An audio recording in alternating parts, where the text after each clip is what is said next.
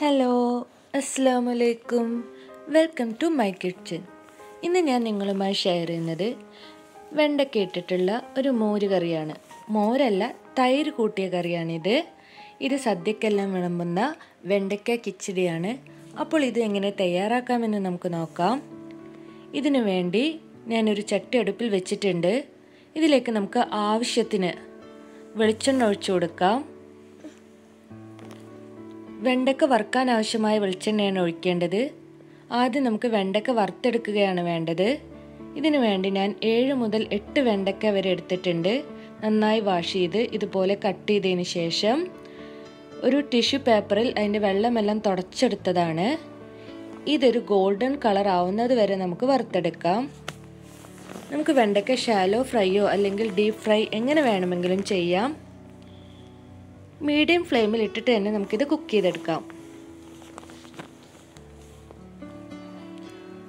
നമ്മുടെ വെണ്ടയ്ക്ക നല്ല ഫ്രൈ ആയി വന്നിട്ടുണ്ട്. ഇതുപോലെ നല്ല ഫ്രൈ ആയിട്ട് വരണം. ഇനി നമുക്കിത് എണ്ണയിൽ നിന്ന് കോരിയെടുക്കാം. ഇത് സ്ട്രെയിനറിൽ ഇടേണ്ട ആവശ്യമൊന്നുമില്ല.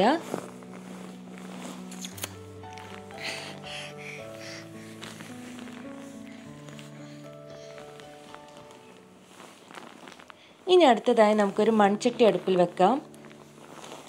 ഇതിലേക്ക് നമ്മൾ വെണ്ടയ്ക്ക വറുക്കാൻ വേണ്ടി എടുത്ത എണ്ണ തന്നെ ഉപയോഗിക്കാം. 1 ടേബിൾ സ്പൂൺ എണ്ണ മതിയാകും. എണ്ണ നല്ലതുപോലെ ചൂടായതിനു ശേഷം 1 ടീസ്പൂൺ കടുകിട്ട് പൊട്ടിച്ചെടുക്കാം.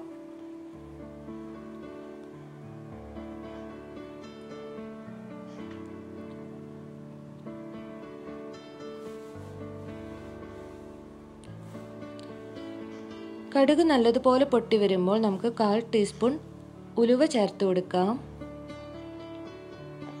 അടുത്തതായി 3 ഉണക്കമുളക്, ആവശ്യത്തിന് കറിവേപ്പില എന്നിവ ചേർത്ത് നമുക്കൊന്ന് വഴറ്റി കൊടുക്കാം. ഇനി ഇതിലേക്ക് വേണ്ടത് 1 വലിയ ഉള്ളി. ഞാനിവിടെ ചെറിയ വലിയ ഉള്ളിയാണ് എടുത്തിട്ടുള്ളത്. അത് കൊത്തിയരിഞ്ഞത്, അതുപോലെ 2 വെളുത്തുള്ളി അതും ചെറുതായിട്ട് അരിഞ്ഞത് ഇതിലേക്ക് ചേർത്ത് കൊടുക്കാം. ഇനി നമുക്കിത് നന്നായിട്ടൊന്ന് വഴറ്റിയെടുക്കാം. ഇത് ഗോൾഡൻ കളർ ആവേണ്ട ആവശ്യമൊന്നുമില്ല, നല്ല സോഫ്റ്റ് ആയിട്ട് വന്നാൽ മതി. ചിലർ വലിയ ഉള്ളിക്ക് പകരം ഇതിന് ചെറിയ ഉള്ളി ചേർക്കാറുണ്ട്.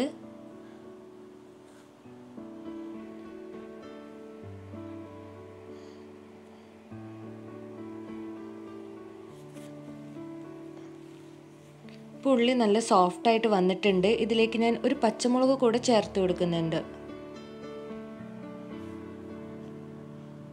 ഇനി അടുത്തതായിട്ട് നമുക്കിതിലേക്ക് 1 കപ്പ് അല്ലെങ്കിൽ 1 ഗ്ലാസ് തൈര്, പുളിയില്ലാത്ത തൈരാണ് ഞാനിവിടെ എടുത്തിട്ടുള്ളത്.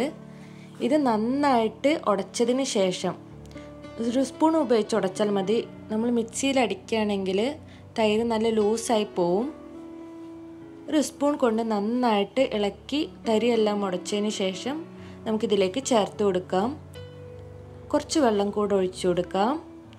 ഈ സമയത്ത് ഫ്ലെയിം ലോ ആയിരിക്കണം. കാരണം തൈര് ഒഴിച്ചതിന് ശേഷം കറി തിളക്കാൻ പാടില്ല.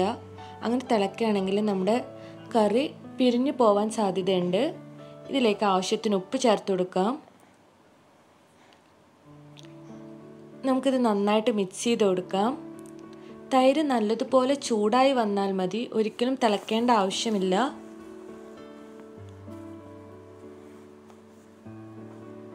തൈര് ചൂടായി വന്നിട്ടുണ്ട്. ഇതിലേക്ക് നമ്മൾ നേരത്തെ വറുത്തു മാറ്റി വെച്ച വെണ്ടയ്ക്ക ചേർത്ത് കൊടുക്കാം.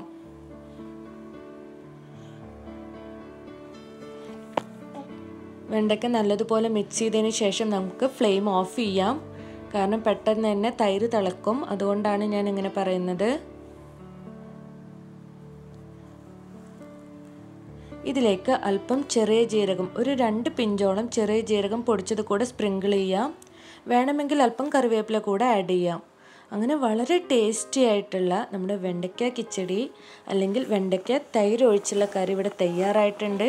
ഇത് വളരെ ഈസിയാണ്. നിങ്ങളെല്ലാവരും ട്രൈ ചെയ്ത് നോക്കണം. Thanks for watching.